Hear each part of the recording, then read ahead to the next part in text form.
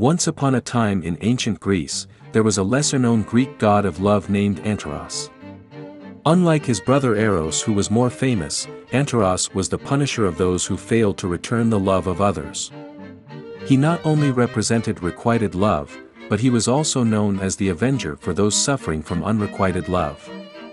Anteros was sometimes depicted as a youth with wings, a bow, and arrow.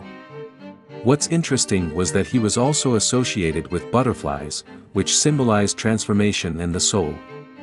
According to Greek mythology, Anteros was born from the incestuous union of Eros and his mother Aphrodite.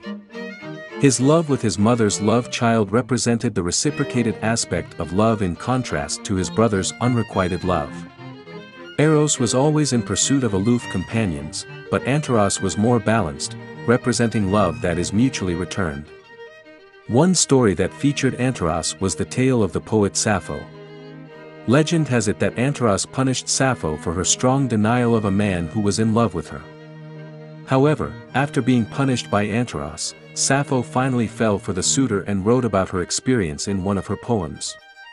Aside from being a punisher of unrequited love, Anteros was also seen as an important symbol of platonic love and deep connections between friends and family members. With his butterfly wings and bow and arrow, he represented the full spectrum of love, from romantic love to familial affection. In the end, while Anteros may not be as well known as his brother Eros, he represents the other side of the love story, the one that is about mutual love and respect. Once upon a time, in Greek mythology, Anteros, the son of Ares and Aphrodite, was renowned for being the playmate of his brother Eros.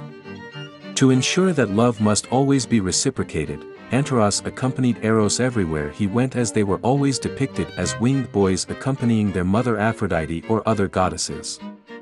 Anteros was similar to Eros in every way, except he had long hair and plumed butterfly wings. It was believed that he was armed with a golden club or arrows of lead. According to ancient Greek folklore, Aphrodite once complained to Themis that her son Eros remained a perpetual child. Themis advised her to give birth to his brother. Following this advice, Aphrodite gave birth to Anteros.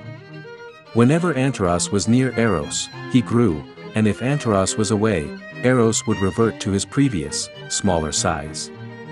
One day, in Athens, a man named Timagris confessed his love to Meles, an Athenian, but was spurned by him.